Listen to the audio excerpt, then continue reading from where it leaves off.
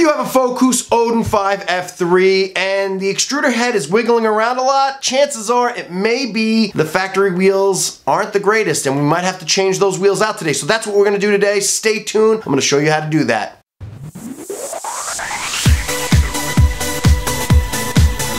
Hey, Crazy Will here from Crazy Will's Tech Show. Today, we're going to change out the wheels on the extruder head of the Fokoos Odin5 F3. Now, I know what everybody's typing right now. You guys are going, why don't you just adjust the eccentric nut? Yes, I have done that. I've done a lot of things. This is the second video that I'm doing on this printer. I've been having problems with it. I did adjust the eccentric nut or the adjustment nut or whatever you want to call it. I did adjust that. Didn't work. I tried it on the bed. The bed is actually nice and tight now. If you looked at my video from last week, which you can see right up here, I changed out the wheels. It made such a difference on the bed itself, not really having problems with the bed, so I think. So I'm thinking that the extruder is wiggling around a little too much. Even though I adjusted the adjustment nut, it's still wiggling around way too much. So what I want to do now is change out those wheels. I'm going to show you how to do that today. And yes, I'm reaching out to the manufacturer. They're supposedly sending me a bed because they think that the bed is warped. It's been over 2 weeks now and I still haven't received the bed. I contacted them again. They told me it was back ordered. I told them that I was having problems with the wheels and supposedly they're gonna send me this kit right here. It's not even enough wheels to do it, so I'm getting frustrated trying to go back and forth and they're not really giving me too much information, and I'm not bashing them. The tech guys should know how to repair these printers. It is a fairly new company. Getting a little frustrated, I'm not gonna lie, but they're sending me that kit. I haven't received anything yet, but we're only on week 2 of me contacting them and telling them that I'm having problems. At first they said they weren't going to send the wheels. Now they're going to send me a whole kit with wheels. Anyway, I ran out of the V-slot wheels, so I just went out and purchased wheels. I just got a problem printer, and like I said in my last video, if you didn't see it, I've had problems with all these printers. There's always something that needs to be adjusted and something that needs to be fixed. Usually it's something just simple,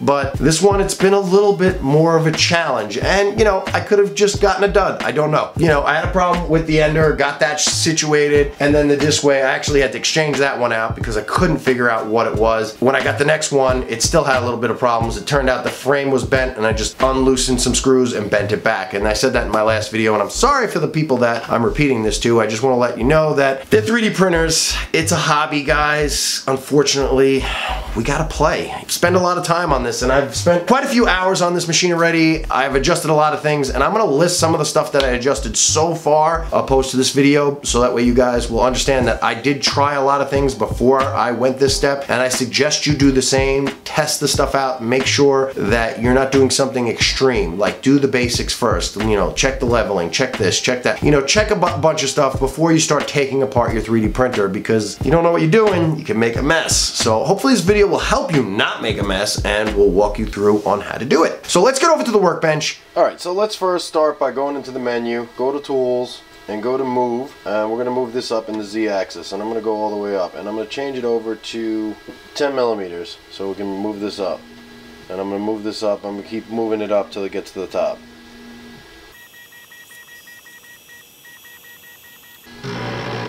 Alright, that's as far as it'll go. So now we'll power off the machine, unplug it.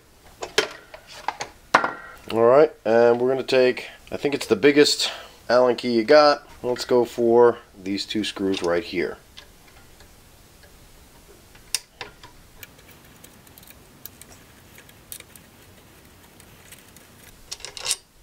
Pull that one out, put it off to the side. Pull that one out, pull it off to the side. Now we'll go for the other side. Just loosen them first. Alright, and this is the last screw. Now it shouldn't go anywhere. And we'll just pull this top off. Boom, just like that, it's out of the way. The next thing you want to do is disconnect the ribbon cable right up here. So we're just going to push on these little slots right here. Let's put a little pressure on both ends. Pop it up a little bit on one end, pop it up on another end. Be careful with this, you don't want to break this. And then just pop the ribbon cable straight up. Back here, if you could see, I'm grabbing this and I'm just twisting this up and I'm just letting it go up into place and out so I can get this whole unit off. Boom, just like that, it's off. This is also a good time if you need to check, if you're having problems with this printer, these rods to see if they're straight. It's just one little Allen key down here, and then you roll these across a flat table and see if there's any wobble to them. I didn't have any problems with that, so I'm going to take that and move it out of the way. Now we're left with this unit right here. I'm going to go ahead and go to this tightening screw right here, and I'm going to loosen it up. I just think it'll make the job easier. So I'm going to screw that down to where it's nice and loose. And as you can see, it's going in. So now this is not tight anymore. I did notice on this, and this is why I think I'm having problems with the wheels, whenever I go into the middle, it gets stuck up. It's like something's making it stop right there. It likes to be in that point. I don't know why. I'm thinking it's the wheel. We're going to go on the under bottom here now. And you got two Allen keys right here that you need to get to. So I'm going to go ahead and loosen these up. Take that out, and take this one out as well. And that's where the belt's connected to the actual carriage. Alright, now both of these are out of the way. Push these off to the side. And now what I want to see if it still has that problem. Yeah, it's still, if you see it catches right there. So something's definitely wrong, either with the wheels or the rails, something. So the next thing we're going to do to really get this thing off, you're going to take the wrench that came with it, and there's an adjustment screw right here that loosens it up. I don't know which way to turn it. I'm going to try and turn it the way with the least resistance until it gets loose. And I'll show you once I get it off. So it should be nice and loose now. It loosens it up so that way now the carriage is nice and loose. I'm going to go ahead, take this wrench, put it right here on this screw on the inside, and just hold it right there. At the same time, going for this Allen key right here. And you can see that there's definitely a problem with these ball bearings. They're falling apart. They're just not good. And that's the eccentric nut I was talking about, and there is a washer that goes on the back of that as well. Now let's turn this, and now this is free. Thing I forgot to tell you, unplug that too so we don't mess that up. So that little bolt got stuck right back there. Let's pull that out, and that has a washer as well. You can see they have like a little bit of a wiggle. I don't know, I just think they just used cheap wheels on this. Everything else was really nice on this printer except for these. I just noticed that that's a problem, and as soon as I took it apart, you saw it came off. I want to see if there's a flat spot in this wheel. I don't see one. I think the bearings have flat spots in them, and you see how easy that comes out? That shouldn't happen. I've never seen any of the V-slot wheels do this, so it's a very cheap wheel. We'll go ahead and take the rest of these apart, take the wheels off, and we'll go ahead and replace them. So again, all it is, the Allen key right here in the middle of the wheel, and then you take this one, put it right there, and then you just go ahead and take it apart.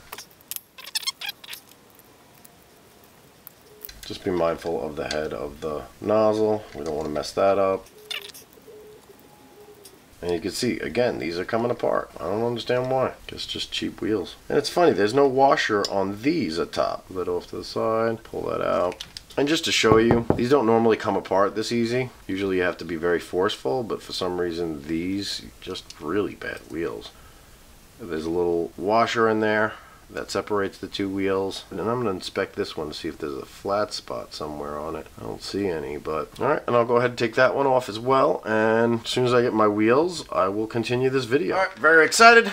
My package came, the new wheels, and you can tell these are just better wheels. You could just tell. They don't come out automatically. So the first ones I'm going to go for are the top ones, and I left them all connected so that way I could see the way they go in. Alright, so I already got one on just to make sure I got the positioning right. We're just putting the two top ones on, and you're just going to put the screw in like that, put this piece like that, that's the spacer, and then just slide it right into the hole, and make sure the nut on the outside of the extruder head here. Start tightening it up a little bit, finger tight, and then we'll go ahead and get the wrench, put this up at an angle, try not to hold down on the nose too much, push this up front like that. I'm going to try and multitask here. Grab this one, tighten it down, no wiggle, spins nice, perfect. We're gonna get this bar. My glasses show me that it's upside down, and another way you could tell are the connectors right there. You'll be able to see them. On this side you won't be able to see them. So this is upside down, and plus you have this telling you that it's upside down too. You have the belt. I'm gonna put this upside down like so. put this into place, and we're gonna go for the wheel now. We're gonna take the screw, again, put that on there, then the washer, like so, then the eccentric nut, and the eccentric nut should go on like this with the lip facing up, inward. We'll go to this one here, and we're gonna try and get these wheels in the V slot. Get yourself situated. And then we'll get this one in the V slot as well with the eccentric nut on the inside there. Okay, kind of got this situated. Put the washer right in there. It's gonna be hard to get in here and hard for you guys to see what I'm doing, but I'm gonna put the washer in there. Okay, got that in there. It's gonna be challenging, but it can be done. We'll start screwing. Yep, we got it. Alright, wasn't as bad as I thought it was going to be. Alright, now we just got to get the wrench in there and start tightening it up so we can get this lined up.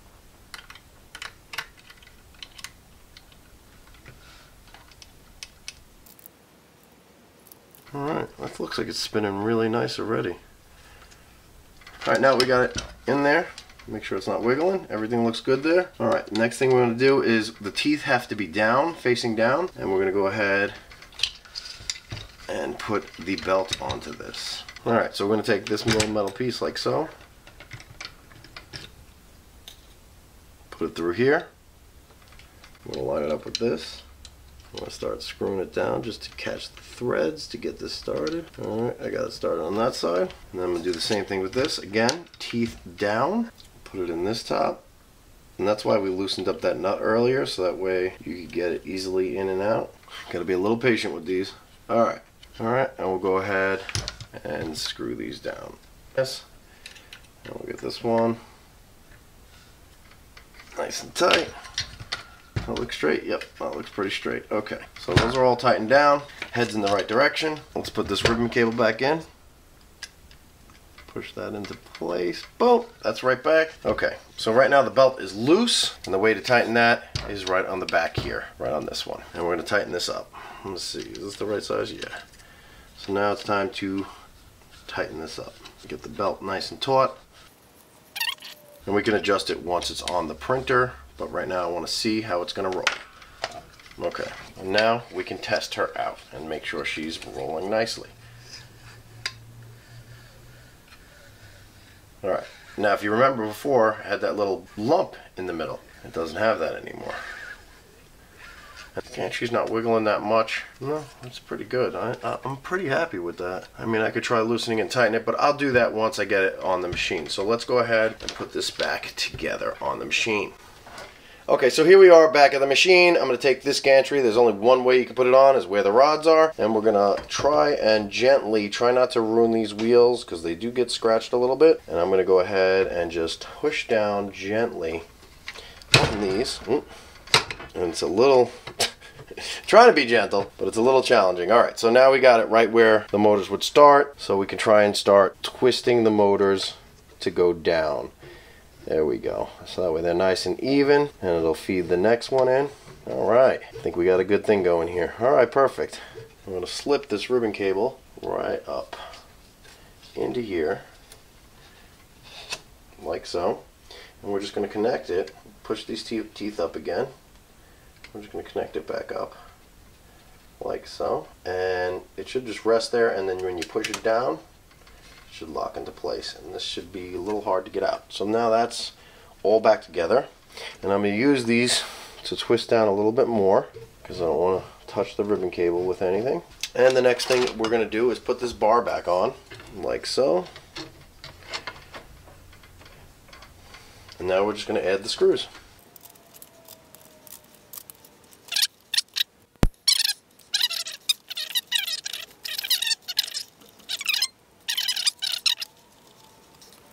Alright, I think we're done.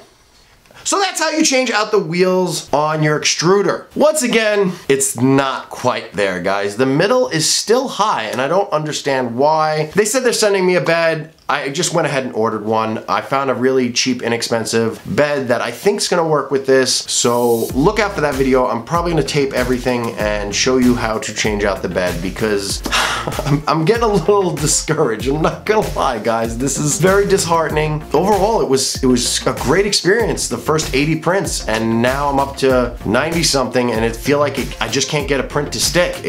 Or it comes out sloppy. And if anybody else is going through this, please leave comments down below. Let me know what you're going through, and if you have a solution, share it, because it may help me. I'm hoping I'll find it beforehand and be able to share with you guys, but hopefully it'll help me or help somebody else. I will say, if you're gonna get a 3D printer, get it on Amazon, so that way if you are having this problems, you may have a little bit of a safety net where you can exchange it out for a new one, because these are mass produced and things can go wrong. I'm hoping I'm just one of the lucky ones, and that's why I'm hoping somebody will comment down below and let me know if they're having a great time with this printer and it's like, what are you talking about, Will? Because I did highly recommend it. I really want it to work. I like a lot of the features on it. I just don't know what's going on. Like I said, in the beginning, the bed was a little high. I'm just hoping that I can find the answer here. That's it for me, guys. Make sure you like and subscribe if this video helped you in any way. And remember, if you want to see more of my content, ring that bell so you get notified when I make a video. And remember, you could do anything if you put your mind to it. Later, guys! For the love of God, just print! This isn't a Marvel movie, guys. There's no secret ending, no strategy or something. Just hit like and subscribe and maybe click on one of the videos above. Don't know what to tell you.